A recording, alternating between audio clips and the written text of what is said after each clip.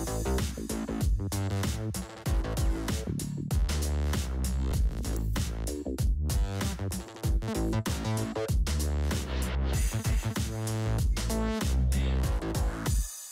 Dwayne Wiggins with the Automotive Training Academy, and this is your tip of the week.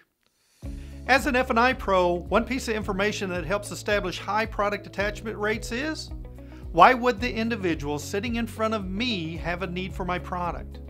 You see, if we understand what their needs are, we can begin to build value in the product.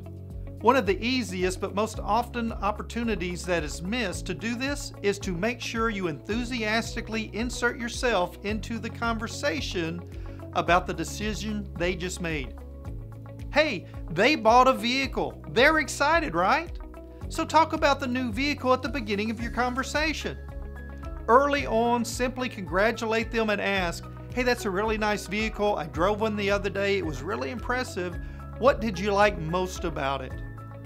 You see, we want to ride that enthusiasm wave, because when they start telling us about their likes, what they enjoy most about the vehicle, we can expand our conversation to get to next level intel with the following questions.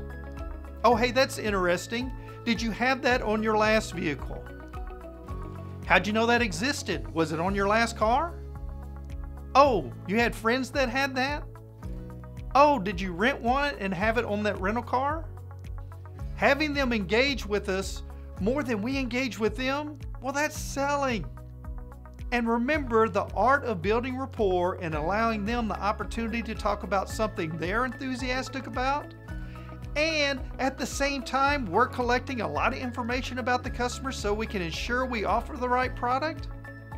That protects them every time.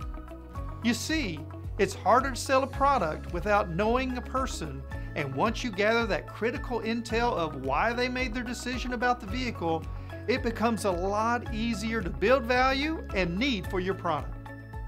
And from all of us at the Automotive Training Academy, that's your tip of the week.